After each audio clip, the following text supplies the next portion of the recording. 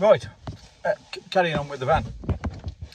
Right, last one of the previous episodes I bought a van. I think I showed everybody round the outside. The inside is just thrown in at the moment because I've obviously got to do some work with it.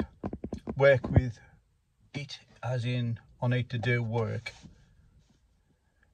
before I actually kit it out. That's it. That's what I wanted to say. Yeah.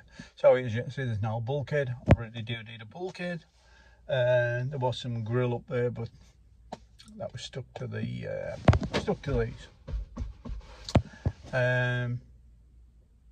Yeah. So first things first. I need to make this van pay for me. So it'll pay for itself. First things first. Put a roof rack on. Bought a Rhino roof rack. I bought the 2-bar system.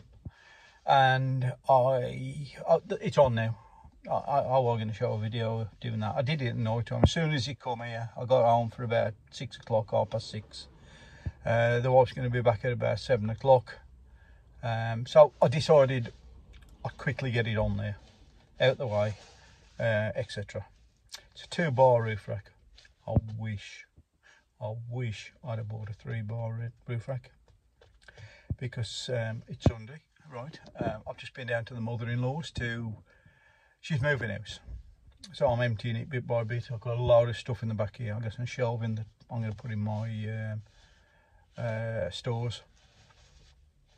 Yes, so I've got some shelving. I've just unpacked all that, but I've still got stuff piled in the back of here.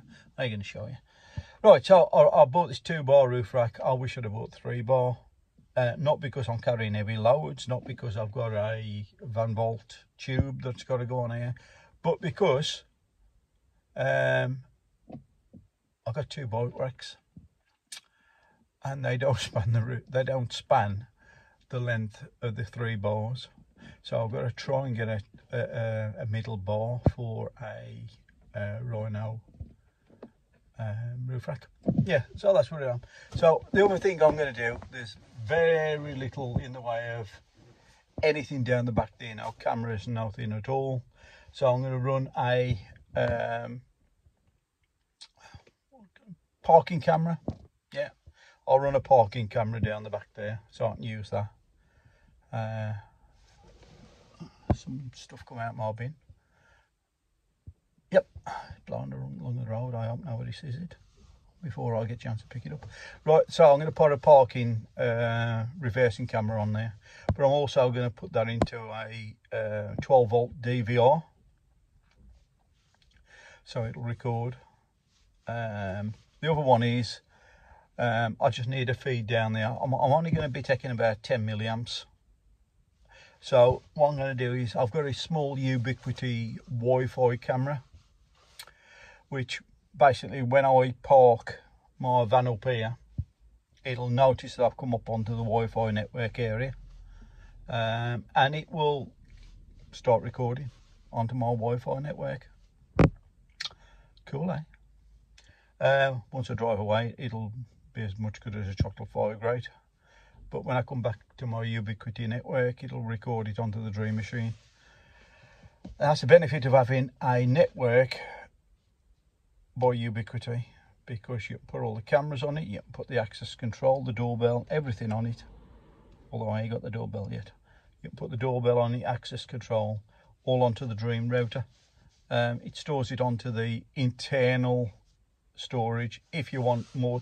I've got to say this. At the moment, I'm just using the internal storage.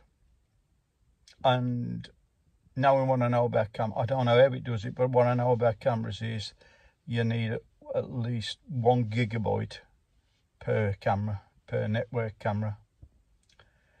I ain't got that much in my Dream Machine and it's still recording. So I don't know actually how it does it, but you can fit a memory chip, SD card,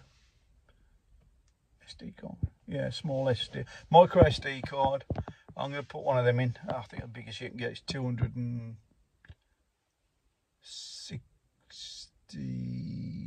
odd gigabyte. looks as if it's going to do me. Yeah, I mean, like, I've only got the 1, 2 cameras on the network.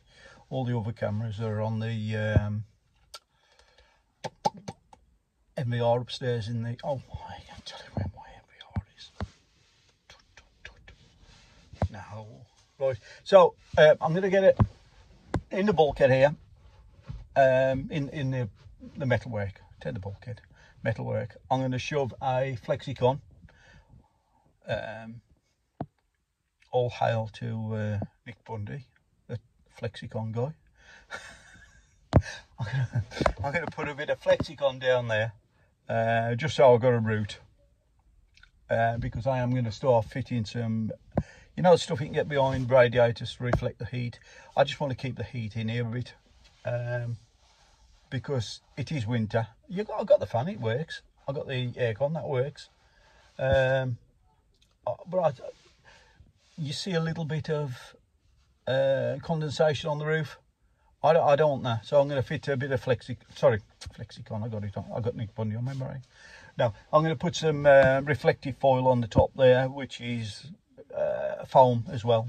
Glue it on, and then I'll cover it over with something. Don't know what I'm going to do yet. And there's always something to do, because you can do it in the cars. Anyway, that's what I'm going to do. Put a channel down there, so I can get my cables down there, get some power down there, because I need some charging points for 12-volt stuff. I don't want, there's very little, it's a bipper, it's got to see me through. I've got the 1 point here, and that's it. That's all you got on the bipper, I think. I haven't seen anything else yet.